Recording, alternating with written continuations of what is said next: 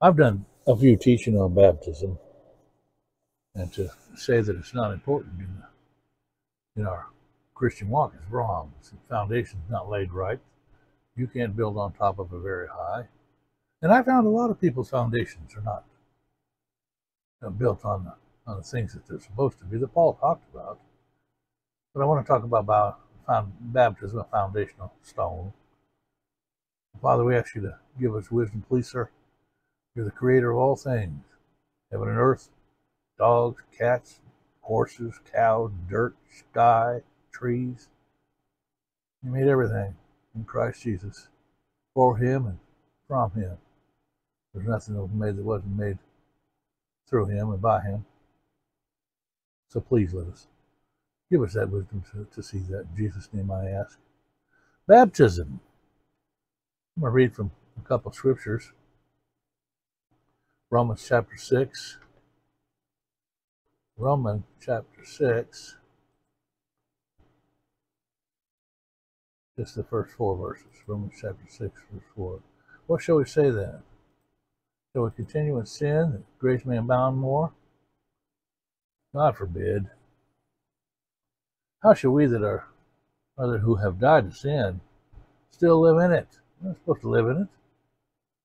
Know you not that so many of you were baptized into Christ, into Jesus Christ, have been baptized into his death?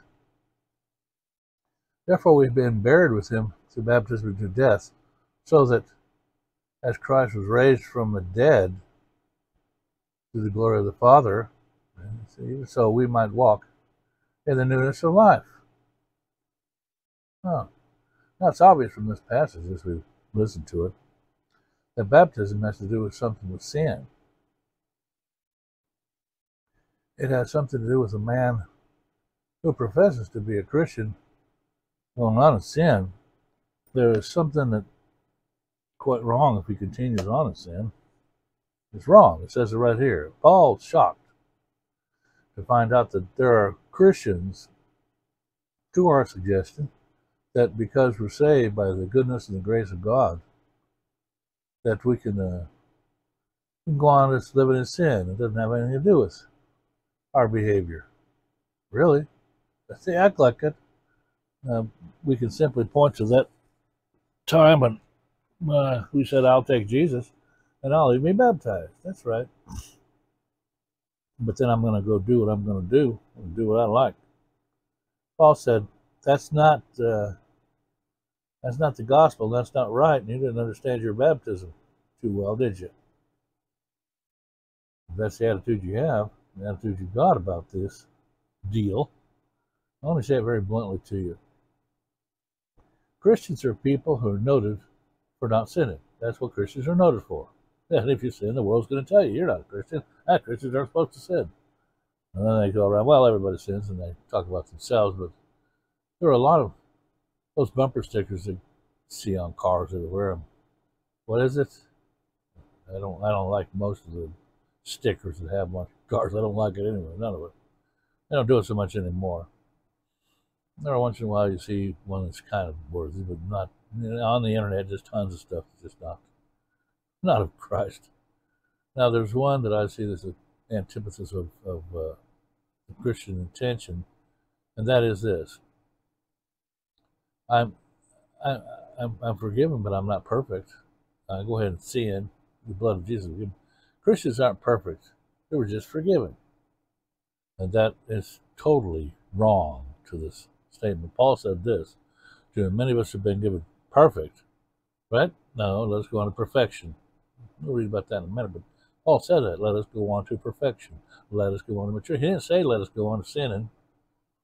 Now, the recent year or so, it's pretty serious about this, pressed into it. The Holy Spirit's pressing me hard about doing these teachings about foundations.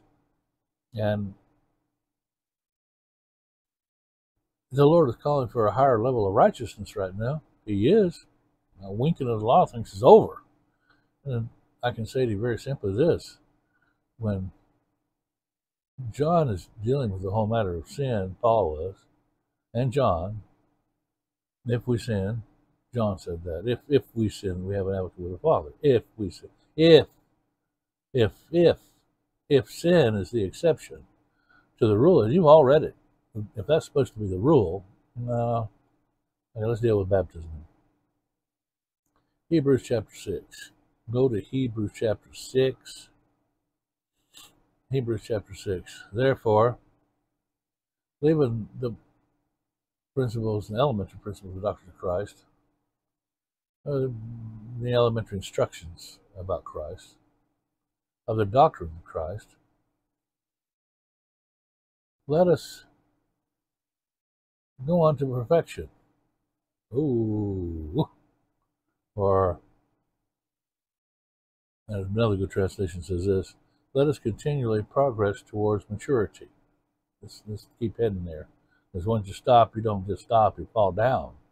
Let's not continually again relay the foundation, relaying it over and over again of, here's the foundation. So those of you who are listening to it, check out your own foundations. We talk about this. And that's me too. I'm not speaking down to you, I'm talking to you.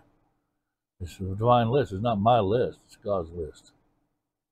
Repentance from dead works.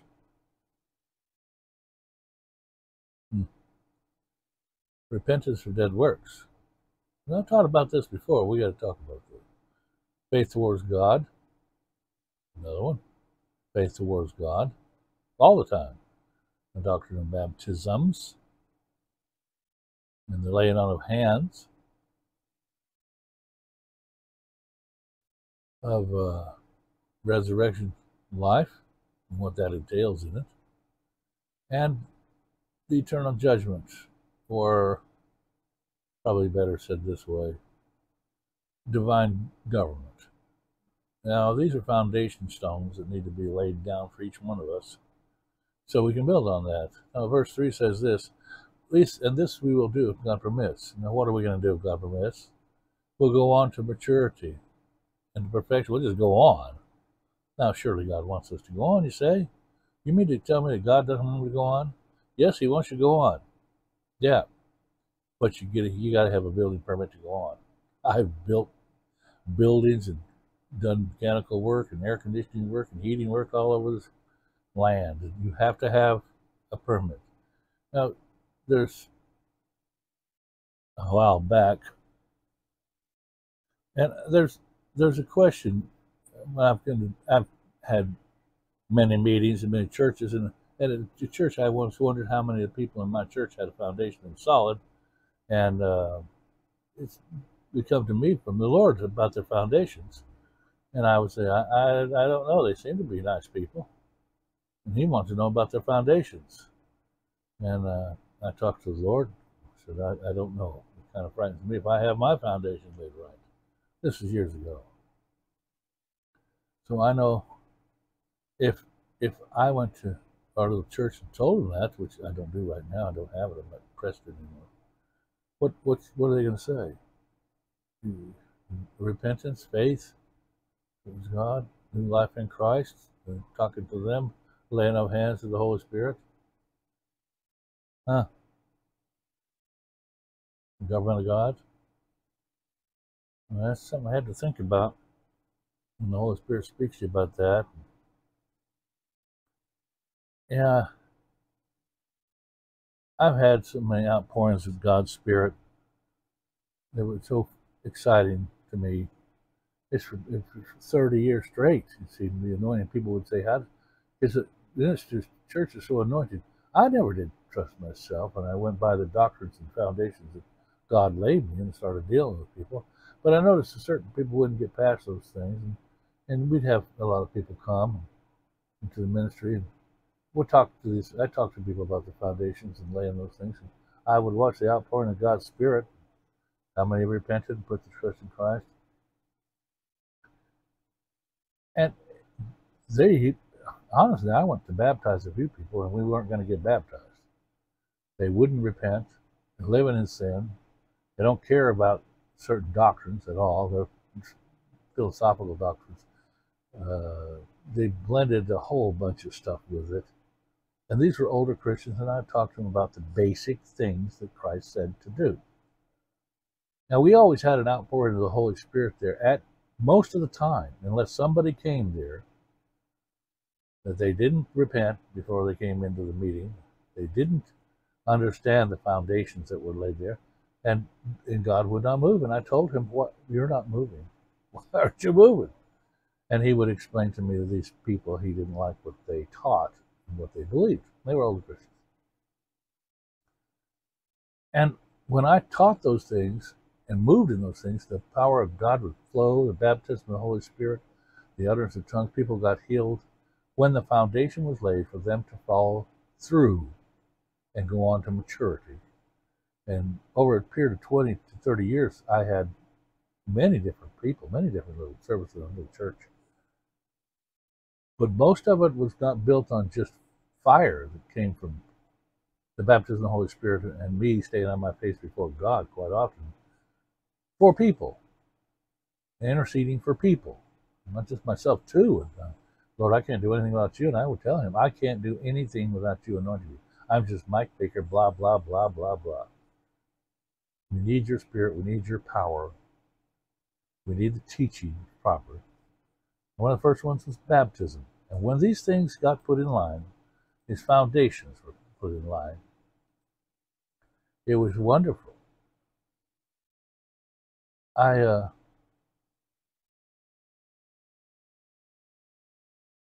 was ministering to a man and his daughter. And his wife was a rough way to go. She was a rough way to go. She would not give her life to Christ.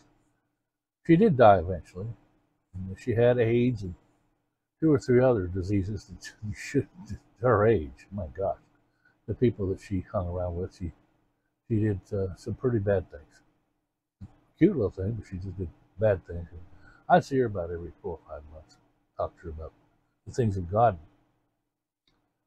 Her husband came to me and her little daughter and said, I'm getting divorced because I just can't stand to be around her. She's just too vulgar, too mean, too harsh. And I said, would you like to receive Christ now? Because you've been taught enough about it. And he said, I would. My daughter and I both would. She was about 7. And I said, okay. He came to my house. And we received Christ, and he was baptized in the Holy Spirit. The daughter received Christ. And she didn't have an utterance of tongues at that point, but she believed it. She wanted wanted Jesus bad. And I said, okay, let's get baptized now. And they said, yes, let's so. So we went out in the swimming pool with just our clothes on and shirt and everything there, just dove in and got baptized in the name of the Lord Jesus Christ, in the name of the Father, Son, and Holy Spirit, in the name of Jesus. They come up out of the water fresh, new and new and new.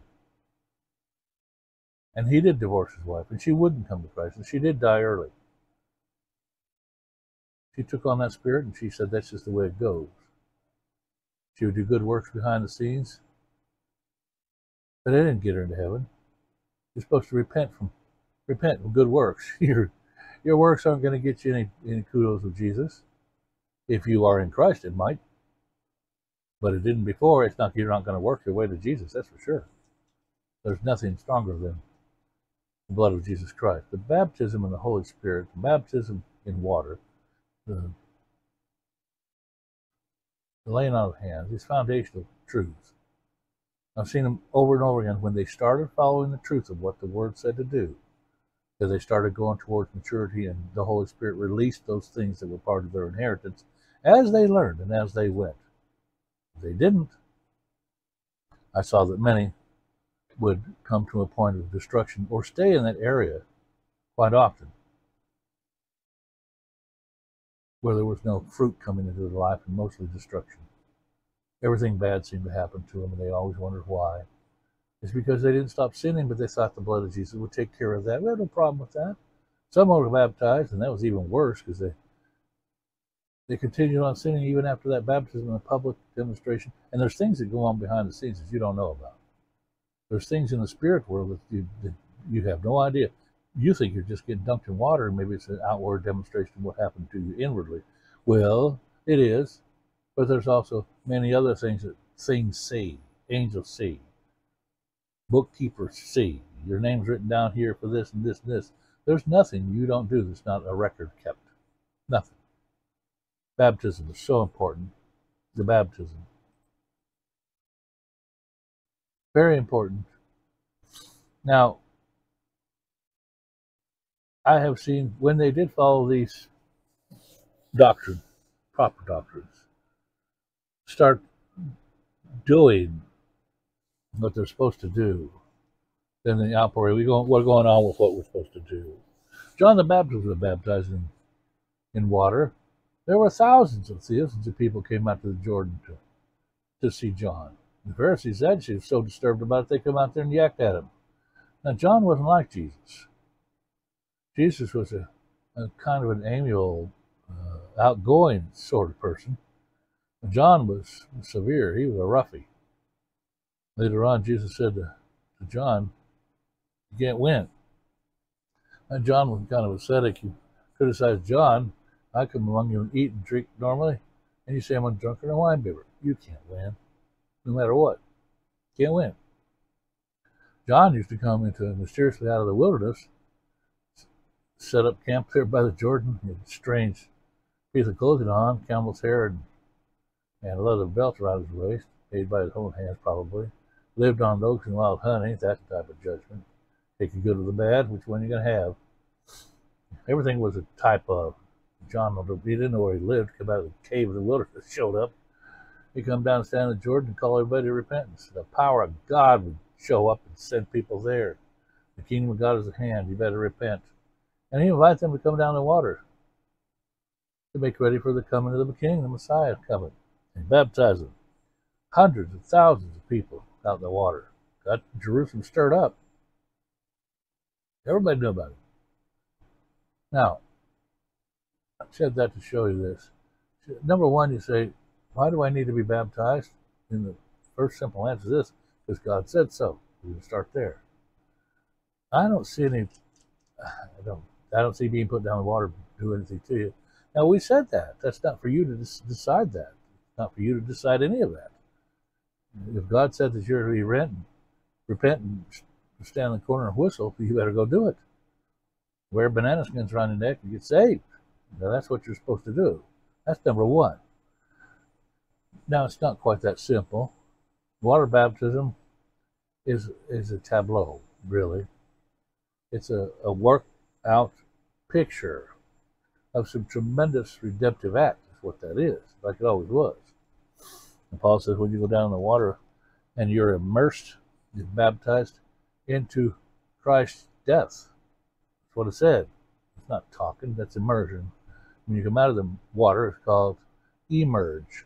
Immersion. Immersion, immersion.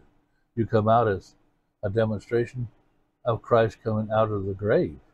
That's what it's supposed to represent, and more. And when you're baptized, you're saying this: I'm identifying myself, among other things, I'm identifying myself with Christ in his death when he's cut off from the land of the living. I, too, in my baptism, am declaring that I am cut off from my former life. I'm cut off from my former context of living, whatever that might be that was bad. I'm cut off from a world that's antagonistic, a world that I'm cut off. I'm through with it. The world is a doomed, damned city. It's dying. It's going to die. It's not going to be saved. The world isn't waiting for judgment. It's been judged already. Jesus said this: now is the judgment of this world. It's judged. Done. Jesus Christ and his cross put the curse on the world and its system. That's it. That's done. Now, when you're baptized, you can't die on a cross, can you? You could. You don't. God makes it easy for you. He does. That's what he did. You can't die as he did. You're not going to. He doesn't ask you to. So you go down into the symbolic waters of baptism into death, his death. And as you go down into it, your declaration is saying goodbye to everything in the past. It's wrong and ungodly, everything that was. You're saying goodbye to it. It's over. All the things you did, all the stimuli that made you do all that, all the wrong things, possibly, all the situations that were yours before of destruction, they're dead now. You're saying goodbye. Now, as you come up out of the water, you're baptized into a whole new community of life of people. You became a part of the people. It should be holy people, godly people. Godly people who are forming a whole new life structure. Now, it's a mouthpiece, mouthful of things to say. And I've been to wonderful baptism parties, and I've seen some rough boys and girls get baptized and come out brand new. Some of them have held under the water for a long time until the Holy Spirit saved and changed their life. And they come up just praising God.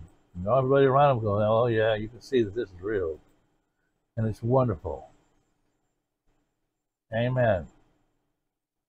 And a lot of them say this, are you telling me God will forgive me of this? Forgive me of everything if I get born again and baptized? Yeah, He will take care of it. You got to be bold about it. The Holy Spirit's going to do it. And there are many people that get baptized and just come on in. And like I said before, like in the last couple Bible studies that I've done, talked about intercession to get them there and get them in and get them through, started off progressively towards maturing of their bodies and maturing of the body of Christ. They can be an active part of the body, a proper part of the body, to repent and to act normal and proper. Now, Jesus didn't baptize, but his disciples did. And the first Christian meeting after the Holy Spirit had come, and after the day of Pentecost, and the people saw the phenomenon, and God was there. They knew that. They heard Peter preach. And the first gospel sermon Peter was preaching, and it was the first time in history that Christian baptism was going to be ministered right there. And I jump around, but it's what happened. When Peter was through preaching, people began to cry out, and he's finished talking. Men and brethren, what shall we do? What are we going to do? They said, help us. Peter said this, repent. Every one of you. Repent. Repent. Foundations. You don't hear much on repentance much anymore. Yeah. Repentance is the negative side of faith. I believe in Jesus here. What do you believe about your sins? Well, I have a few little sins. I'm sure Jesus won't mind about those. That's wrong. That's not what it said. You didn't hear, apparently. You didn't hear it correctly. The other side of believing in Jesus is repent. Now, if I may put it kind of crudely to you, believing in Jesus is no longer believing, it's just sinning. No. Believing in sinning is what you just said. Repentance is best described as Jesus on the Sermon on the Mount. Now, when he gets to the end of the Sermon on the Mount, when he's a good preacher, he gives an illustration. He loved to give. Jesus gives good. And a lot of preachers have good illustrations. Jesus had the best illustration. Mr. Moody said illustrations are windows to let the light in so you can see what's going on. Now, Jesus used illustrations all the time, but he called them parables. Now, there's a certain sower with the soul. Man's going to build a tower. Sits down and figures out if he's got enough money to do it. He's supposed to figure things out. Illustrations, parables. Well, men and brethren, they say, what shall we do? Peter said, repent. And Jesus said, at the end of the Sermon on the Mount, he said this, simple story. And I wish I could tell stories as simple as Jesus did. He was good and simple with things, but he was a cracker. There's two men who came to me in my meeting, basically.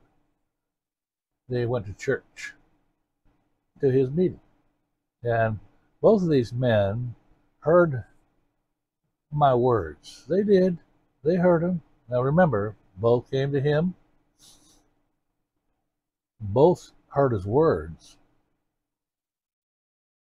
But he said this, both of these men went away to build their house, to build their life. Analogies. Building houses. And God loves building analogies. God's a builder. And he loves to build. He loves those analogies. And those two men came to me, he said. Did you come to Jesus? Yeah, I came to Jesus. Yeah, good. And we went and heard him. Did you hear his words? Yeah, I heard it. I can tell you all about it. Now the next question is, what did you do about it? These two men went away, having been there, having heard, and they decided they'd build their lives now. That's to build the house, their lives.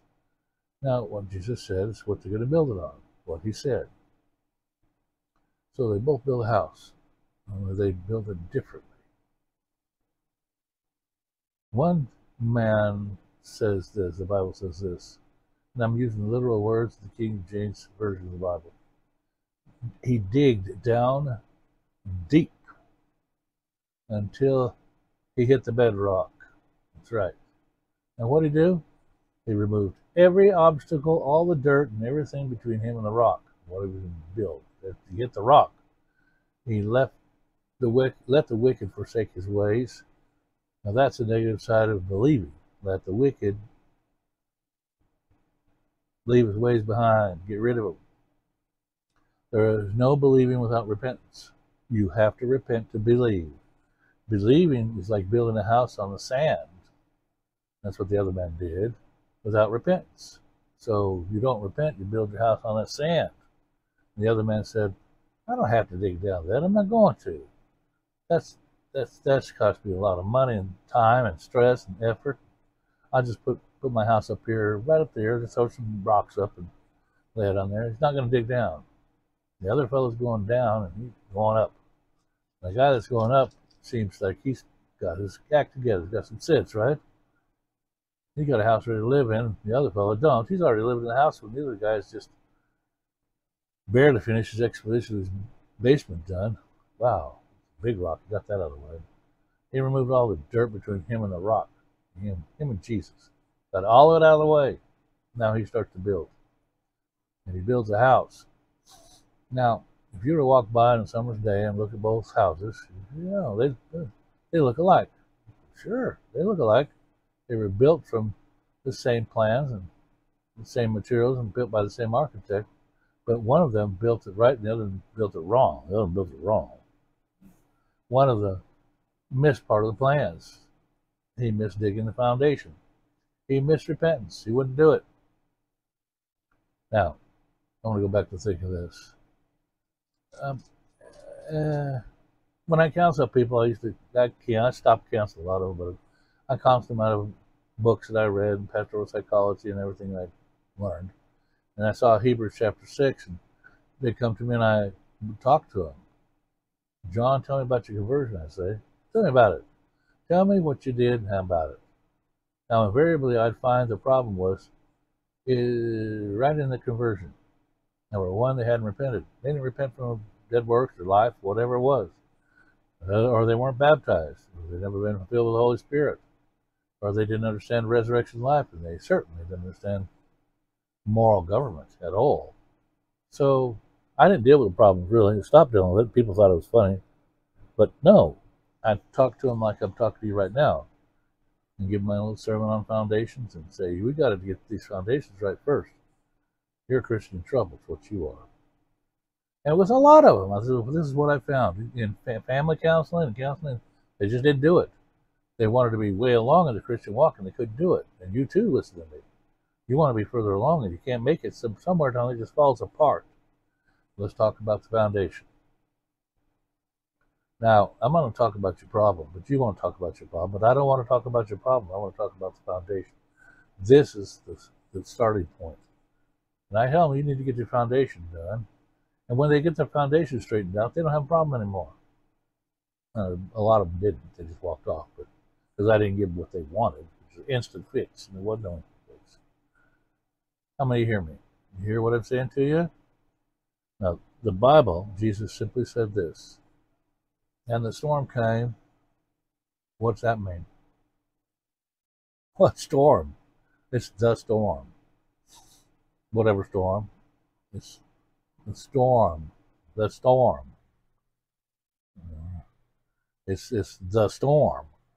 It's whatever that may be. Now, you talk as if that storm's going to be there. It's inevitable. And I'm telling you right now, it's going to happen. Anybody here that listened to me in this tape, if you missed the storm, that's easier than saying, it's far easier saying that than in it. How many have been in it? The storm. Who sent the storm? Well, everybody says the devil sent it. No, he didn't. No, he did not. God's blowing. The Lord's blowing. I rebuke you, Satan. I hear that continuously. You have to find out this is God. It's not Satan. If you hear this inside, Lord, is that you? Why are you blowing up my house? I want to see how what you built. I'll huff and I'll puff and I'll blow it down if you didn't build it right. I'd rather blow it down now and start building again than leave it up. Kill somebody. The storm came. Now, the storm is always going to come. It's going to be here. Take my word for it. I don't know what it's going to be, but you're going to do it. You can live through the storms of sin. You can do that. The wicked are like the waves of the sea tossed. You can live in a perpetual storm. You just do it. But I take God's intermittent storms for me. Now, God's storms are designed to make me better and stronger, not designed to blow it away and kill me. But the storm came. It came from God. It didn't come from the devil. And the two houses were tested. One went down and the other stayed up. Now, that's the end of that. That's the end of the story. Up and down. One got blown down and one stayed up. And the Bible, I hope it's not wicked, but I always have a secret thought. God, did you let that feller build again? Did you give him another chance to build again? I think that maybe could be seen in the Bible context. Yeah, most likely. But a man who's stupid enough to not repent and is given another chance. Yeah, they are. I wouldn't build on it, but I mean, you're talking about a lifetime, quite a few years, never repented. Some of us older Christians listen to me. We sang these beautiful hymns. I don't even know how it's written, half of them. There was a man by the name of H.G. Stafford. He was a very successful banker. And H.G. Stafford had a wife and two beautiful daughters. He wanted to bless them, so he gave them a trip to Europe on one of the great ocean liners. A lot of parables. We can talk about this. And while the ocean liner was at sea, a horrendous storm came up. And he got this simple cablegram from and saved alone, signed by his wife. He knew his two daughters had perished. They lost at sea. Now, Stafford was a godly man. He loved God deeply. He did. And while he grieved, he went and sat in his office and he began to write these things. When peace like a river attendeth my way, and sorrows like sea billows rose, whatever my lot, thou hast taught me to say, it is well. It is well with my soul. The storm came. We found Stafford's personal house in chaos and wanton. He didn't dig down deep. He dug deep for that one. He had it. Modern baptism is one of these, several of these playing foundations. It's the initial one, though. And I'm not going to take time this morning because I have other teachings online here. I have an entire study manual in book form about these foundations. I have pages on baptism. I'm not going to give it all to you. It's a big subject, a vast subject. But I want to say to you this. Every person who comes to Christ is obliged to come to Christ's way. We've talked about this before. Christ's way is repent. That's turn away from your sin. Turn your mind about sin. It's a mental word. It's a Greek word, metanoia. And it means this, to change your mind. Change your mind. Metanoia. There's two types of repentance, but the one is to change your mind or you got caught, repent, and you got caught and you're sorry for it. No, this will change your mind, you change your life. People aren't donkeys. You're not donkeys listening to this. Neither am I. And sometimes we don't understand Christians. And this is it. This is what I've learned. Sinners are insane. We see sinners carrying on, and you wonder, especially nowadays, how can these people do all this stuff? They're nuts. They're nuts. My wife and I were talking about that the other day. They're nuts. These people are just crazy nuts. And the ones that are affecting our society, they're really affecting people. They're nuts. There's not a nicer way of saying that. Mentally ill. We're talking about a boy who wanted to jump his gun on his inheritance. Think about this. He went to his father and said, I want my share of the inheritance ahead of time because I don't want to stick around my own place here and get it all done. His father said, well, here it is. You take your money and go and get out. He stuck the roll in his pocket and headed out to the far country. And he spent it all in the far country. He did it all, gone, on riotous living. You think what that was. And at last he had to get a job. So he went to a pig farm, pretty big outfit. Imagine a Jew going to a pig farmer. He's got to be desperate to go to a pig farmer. And he has a pig farmer for a job. And the pig farmer says, yeah, you can go out and tend my pigs. Stop them. And here's this nice little Jewish boy sitting out there in the pigs. He spent all his money out tending pigs now. And he's hungry. He's eating pig slop. I guess that's the best he could do right there, is eat that pig slop. And are you saying, Mike, that people who don't stay in their father's home are stupid enough to go eat pig slop? Yep. That's what most of the world's eating, pig slop. That's what they're doing. Look around, that's what they are. I don't even care if they're wealthy and rich, they're still eating pig slop. Now, what's what the Bible said. When he came to his senses, or came to himself, when he came to himself, where's he been? He's been gone. And when he came to himself, he said, you idiot. He's talking to himself. You're an idiot. Here you are, sinning, eating this pig slop, sitting here, taking care of these stinking pigs, and you're a good Jewish boy, and here you are feeding pigs. Think about it. Think about what you're doing. Sit and think. Sensibly, he thought. Christians are the only people who think sensibly. Now, I don't have to prove that to you and get a real argument in some quarters about it, but they are. Overall, yeah, generally. They're thinking ultimate reality and the revelation of God. Sinners don't have that. They're just nuts. And he said, when I think about it, my hired servants had do a lot better than me. Just the hired folks. I want to go back to my dad's house and kick that stool over, and the pig pen and took off. And he stunk. Oh, if you've ever smelled, you deal with pigs that stink. You stink. He said, I'm going home. So when he got home, he was sane. He made reconciliation with his father. His father said, okay, my boy's back. Put a ring on his finger and shoes on his feet. And put a robe on him. And killed a fatted calf. And he called all his friends together and said, come and make merry with me. My son was dead. Gone. He was dead. He wasn't crazy. He was dead. There's another metaphor for you. He's returned. Now, I'm not just ministering for candidates for baptism. There may be a few out there. But I want you to know that we sometimes forget what it means, baptism. Sometimes we all forget what it means. When I was baptized in water, it was at a personal thing for me. I was baptized at Ken's Lake in Moab, Utah, in front of all my drinking buddies out there. And they were, that day, they decided to all go fishing and playing and drinking beer, and saw me and my wife baptized in that lake. The man that baptized us was from Missouri. He was an old gentleman who had a lot to do with a lot of things right then. And said, who are those people? They all looked, and a couple of them clapped, and that was it.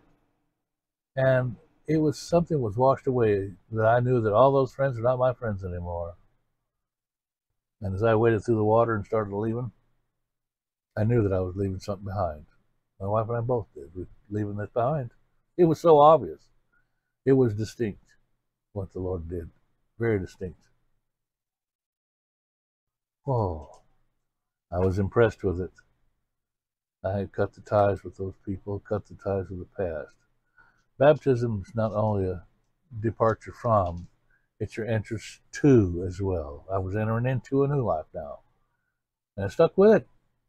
I not only coming out with what I were, but now I was emerging into what I was going to be forever. I come out of lostness into foundness. That's what it was. I was come out of judgment into no condemnation now. Now, your baptism is your way of saying, I, Mike Baker, do hereby declare in this act of baptism that I want to be done with my sin, done with that world. And I want to dig down and remove all the dirt between me and Jesus, everything.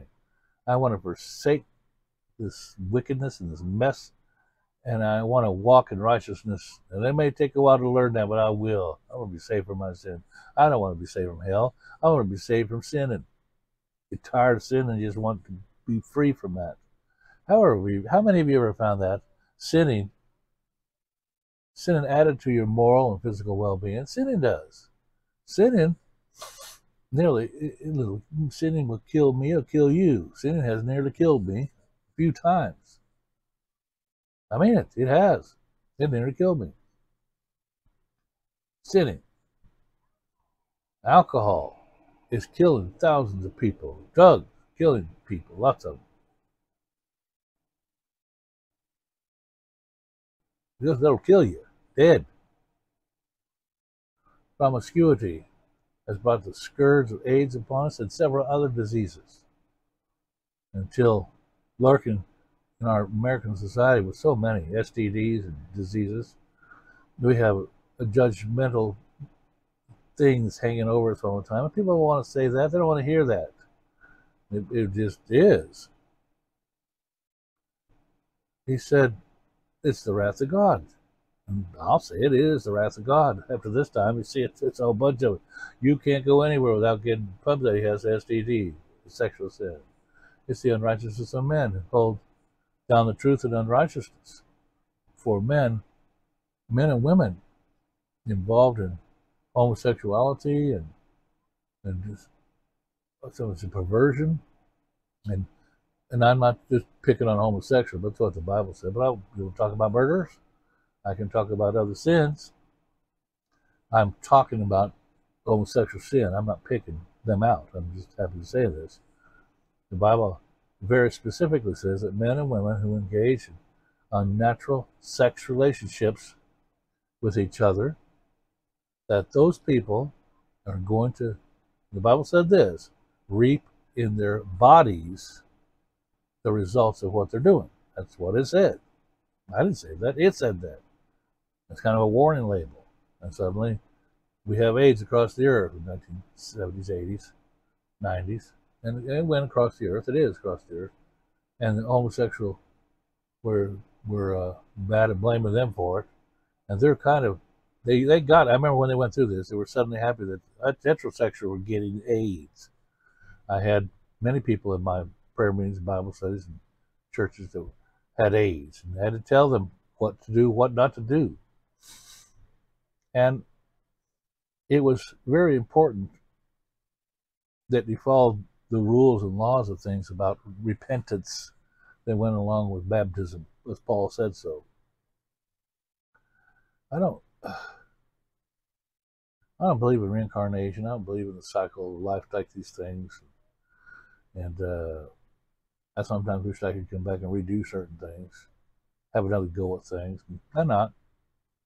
I have to accept it the way it is. I can't change anything because I'm with Angela now. We have babies together. Just love each other. I wished I'd hold a tighter rein on myself. And I had to many times put a high rein on myself. I put a high priority on righteousness. I do. Not in a legalistic, judgmental sense, just more in a pure sense. But it's hard to be around this world and into the midst of depths without this dirt getting on you, having to clean it off. Baptism is one of the foundations, one of the stones you need to have in your life, but repentance goes right along with that baptism. Once you're baptized, be filled with the Holy Spirit. And we'll talk about that. And I think over the past 40 years, I think there are many churches and Bible studies, and these Bible studies were very important, that I would have cultivated more of a foundation of righteousness and holiness to get rid of the sin in people's lives, because they'd only go so far, and then they would stop. And Jesus would only go so far. There were many times I wanted to teach certain other things, and the Lord said, no, they're going to teach this again and again and again and again, because people were not doing it. They wouldn't do it.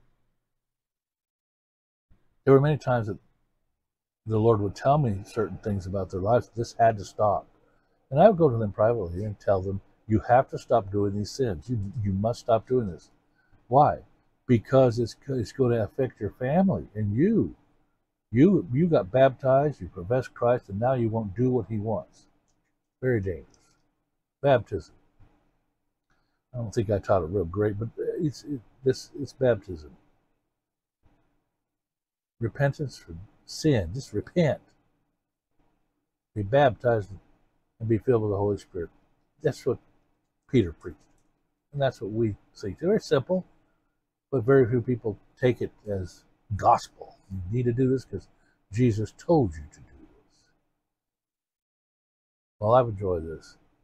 This is Mike saying, Jesus is Lord. And those that are listening to me, Father, bless them and help them in Jesus' name to go further with this. And if you haven't been baptized, go get baptized. Do what you're told to do in the Word.